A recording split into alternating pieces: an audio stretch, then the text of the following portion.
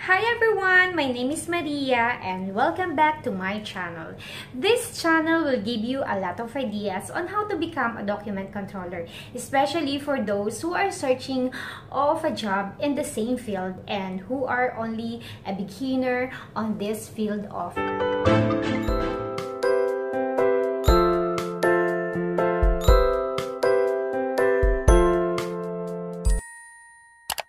Today's video, I'm going to show you on my own experience on how I work on our system, how I do the structure of our documents so that you will have an idea of this work and how you will do this, how you will save the submission, the commented one, the revisions, how you will keep the latest revisions. So this video will help you to have an idea on how you will do the structure of your documents in the project that you assign for. So I hope I help you a lot in advance as you watch on my video.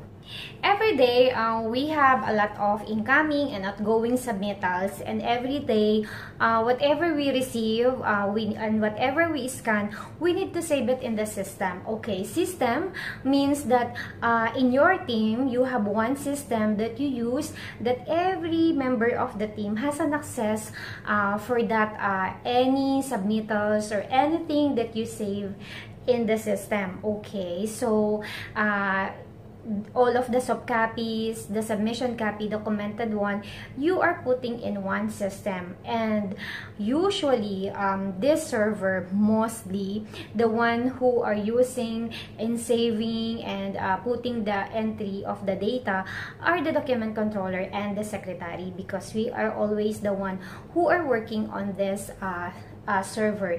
And each of the member of the team, they have the access to see, to check whatever things, submittals, or anything, any documents that they need, they can see it on that server.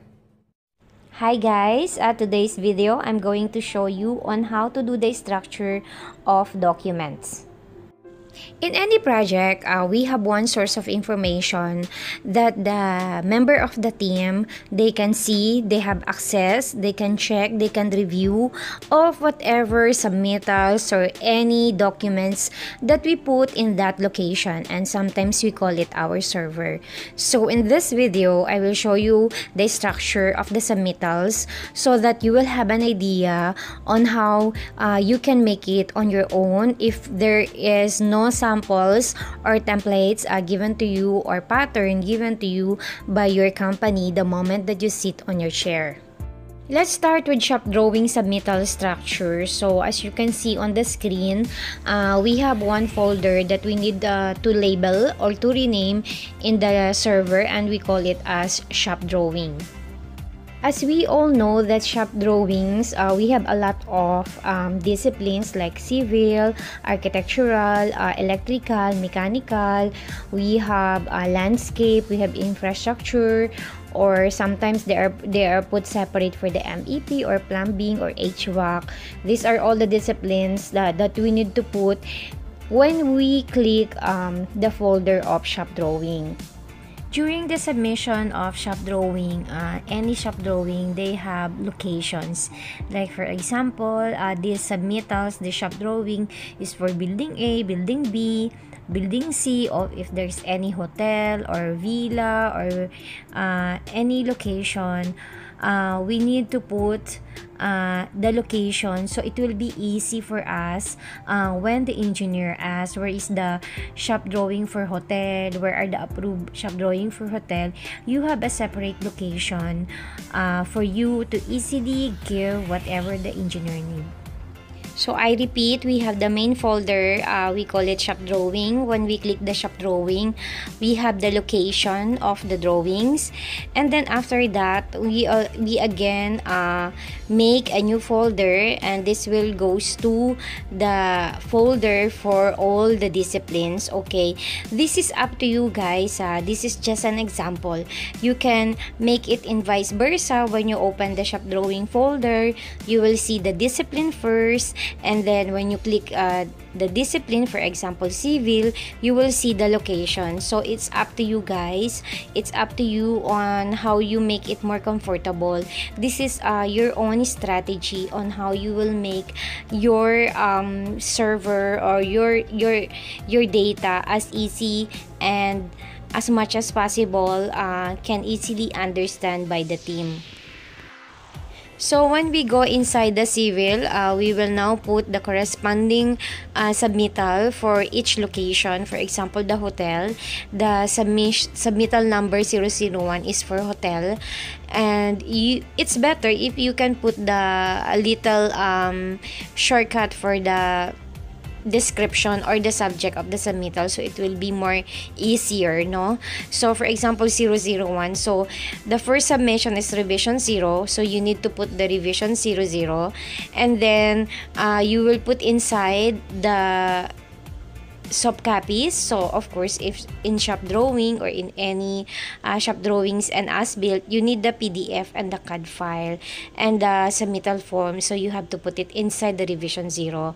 Once it is commented, you will also put inside that same revision the commented one. Okay, so for example, this revision 0 was revised, and then again the contractor resubmit this one, this number 001 as revision 01. So the next time they submit this one, you will put inside folder revision 01. So you have now revision 0 and then revision 01, and then inside revision 1 again you will put the submissions of copies and the commented one, and it will repeat if there is revision 2, revision 3, revision 4. So it is easy to understand what is the latest revision for this submittal and for this subject. Next is the as-built drawing. Whatever I explained in the shop drawing, it is also same with the as-built drawing structure. So guys, as I mentioned earlier, that it depends to you for whatever you want on your structure. For example, when you do the structure of as-built, you want that this will be per discipline. Then when you click the discipline, it will show you the location. So for me, in my shop drawing, I make it per location. Whenever my boss asks me what are the drawings issued for the electrical, civil, or all of the disciplines in a certain location, for example building A, building B, then it's easy for me to give just one click. I have this location hotel, these are the shop drawing approval, these are the as-built for this location. So it's easy for me, that's why I make it per location. But it's also okay if you wanted to make it per discipline, so at least you will see the location and the disciplines, all the drawings. When you go inside the discipline, you will see all the locations. So this is depends on which makes you more comfortable and more easier to input or to save the data in the server. Now we have the material submittal. The only difference from the shop drawing and as-built drawing structure is that this material submittal structure don't have the location, so it's more easier for us. Okay, so when you go inside the material submittal folder, you will see the disciplines, and inside the disciplines again we need to put the submittal number and the subject of that certain material submittal. And inside that, for example, number 1, civil number 1 material submittal for door or for floor or something.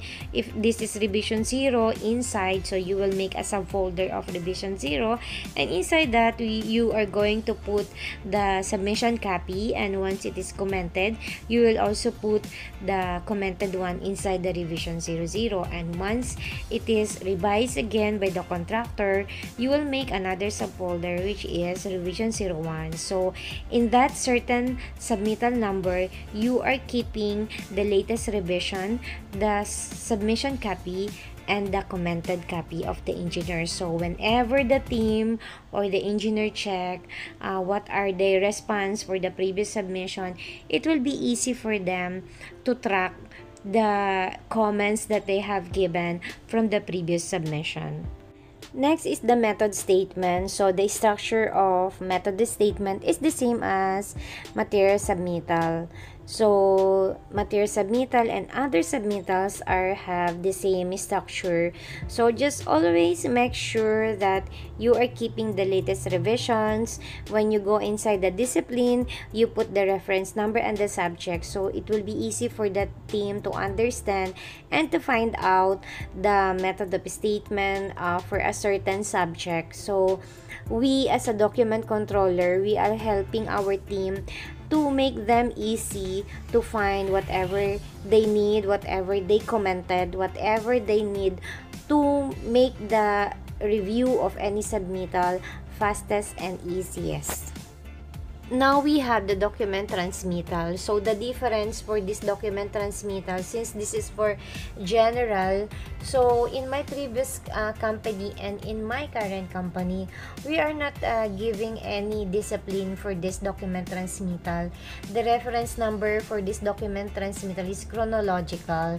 So in this case, my structure is on the document transmittal. When you open that folder, document transmittal, and inside that is the reference of the transmittal, and I will put beside the reference number is the subject of that submittal. And of course at the same time, same with the other submittal, shop drawing, as built, material submittal, and so on and so forth, we are keeping also the revisions of a certain transmittal. So it will be easy for the team to find out what they are looking for when they go inside the document transmittal, and what is the latest revision for that transmittal that they are searching for.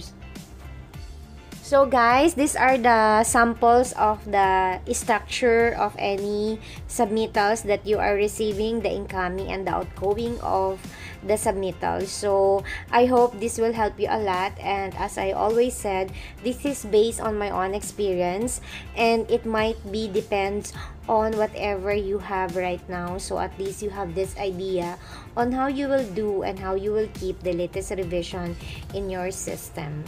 Today, I will show you all of my files that need to be filed in the proper places that they have to. So we will segregate a lot because I don't have any assistant right now, and so I am alone doing everything in my work. So today, join me on how I do my filing. Filing is the most things that I hate because you have a lot of types of submittals, and you have to segregate it one by one. You put it in the file box, so it really take time and eat all your time, and you have to allot, for example, 2 hours just to finish your filing. And by the way guys, if you have a lot of things to do each day, you need to take a lot of time, take part by part. Like for example, before the day end, you will list what I have to do tomorrow, and in the evening you prepare yourself. Tomorrow when I sit in the office, I have to do this filing, I have to do this for 2 hours, then 2 hours I will do the uploading, 2 hours I will receive all the submissions, 2 hours, like that. You have to have a good time management, so you will be productive for that day. So that's it. So today I'll be having my PMWeb because I have a lot of things to close in the PMWeb. So guys, these are all my files. I already segregated by disciplines, by serial number. All of this, you need a long working table for you to have it segregated very much. For me, I don't have long tables. Sometimes I use the pantry for the segregation. Then after this, I will make filing box, and after I will put it in the shelves.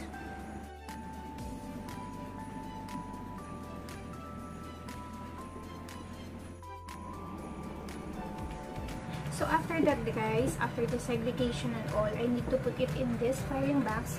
I better use this one. Like, it's very easy and convenient when you put the filing. No need to, you know, to punch and the paper will damage. This one is very easy for me. This is the most comfortable filing box that I've used in my entire work as a document controller. So just to give you some ideas or tips, like for example, if you are alone, if you are only one DC in your company, just make sure from the start, when you have something to release, try to arrange it by family. Family means like, for example, or RFIA, or material submittal, or document transmittal. You segregate it na, so at least when you scan it, it's also segregate, and it will be easy for you to file. Because before you file a certain documents, you need to scan it first, right? So when you scan it by family, so it will be easy for you also in renaming. So it will benefit from up to the last step of your document. So that's all for today, guys. I hope you learned something from me, and if you do filing, just consider as this is your cabinet that you have to arrange your clothes, something like that. Like you want to arrange it by color or by sizes, something like that, or by category. For example, home clothes, or clothes for office, clothes for party, something like this, or in pants, something like that. Just consider it like that, so it will be easy for you to understand. If you're a beginner, how I will do my filing. So first, you need to learn the basic thing. You need to know the category of the submittals that you have. So that's it for today, guys, and I hope you learned something from me. And don't forget to like and share this video if this will help for your friends or friends of your friends. Bye bye. And before this video end, I would like to say thank you so much for my subscriber. Thank you so much. I'm so grateful to you, and I am so blessed and grateful that you learn from my videos. Even it's not good in editing, in lighting and all, that I touches your lives. I read all your comments, I receive your emails, and I hope that I help you, and anything that you want to ask, I am willing to answer any of your questions, as long as it's based on my experience, and I already do it here as a document controller. And I'm really grateful, and I hope you will continue to watch my videos, and you will continue to join me on my next journey. So blessed and grateful for this year. Whatever we have go through in this year, we are blessed that we're safe. And that's all for today, guys. I hope that you learned something from my videos, and I hope that I answer all your questions. And if there are things that you want to know about the work of a document control, I am 100% willing to answer, as long as I do that field, and I do that a certain situation in a work of a document controller. Thank you so much, and I hope you still join me on my next journey.